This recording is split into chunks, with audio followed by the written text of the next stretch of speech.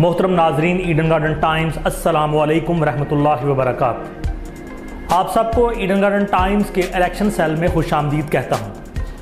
आप देख रहे हैं कौमी और सूबाई हलकों के साबका नताइज और 2018 के आने वाले इंतखाबात में मुख्तलिफ सियासी पार्टियों के नामजद करदा उम्मीदवारों की तफसील। अगली वीडियो पर जाने से पहले आपसे गुजारिश है कि हमारे चैनल को सब्सक्राइब करें और बेल आइकन के बटन को दबा दें ताकि नई आने वाली वीडियोस सबसे पहले आप तक पहुंच सकें।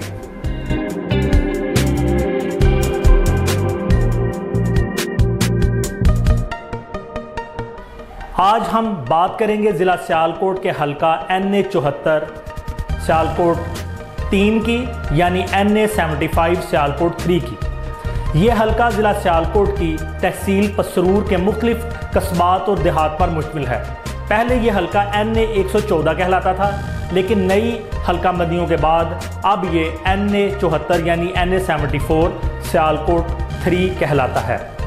हम सबसे पहले जायज़ा लेंगे 2002 के इंतखाबात का। इस हलका से 3 उम्मीदवारों में मुकाबला रहा। पाकिस्तान मुस्लिम लीग नवाज के जावेद इकबाल विर्क ने 18,172 वोट हासिल किए। पाकिस्तान पीपल्स पार्टी के गुलाम अब्बास ने 64,749 वोट हासिल किए, जबकि पाकिस्तान मुस्लिम लीग कायद-ए-आज़म के जाहिद हामिद खान ने 73,529 वोट हासिल किए। इस तरह पाकिस्तान मुस्लिम लीग कायद-ए-आज़म के जाहिद हामिद खान ने इस हलका से कामयाबी हासिल की। इस दफ़ा भी नुमाया मुकाबला 3 उम्मीदवारों में रहा और इस कांटेदार मुकाबले में पाकिस्तान पीपल्स पार्टी के गुलाम अब्बास ने 55,797 वोट हासिल किए।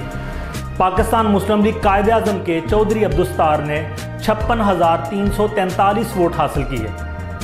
जाहिद हामिद खान ने पार्टी तब्दील की और पाकिस्तान मुस्लिम लीग नून के प्लेटफॉर्म से इलेक्शन लड़ा। इस दफ़ा उन्होंने 62,362 वोट हासिल किए और सीट जीतकर मुस्लिम लीग नून की झोली में डाल दी। अब हम आते हैं आने वाले 25 जुलाई 2018 के इंतखाबात की जानब। पाकिस्तान मुस्लिम लीग नवाज के जाहिद हामिद खान का पलड़ा भारी दिखाई देता है। इनसे मुकाबला करने के लिए PTI के उम्मीदवार को सख्त मुज़ाहमत का सामना करना होगा।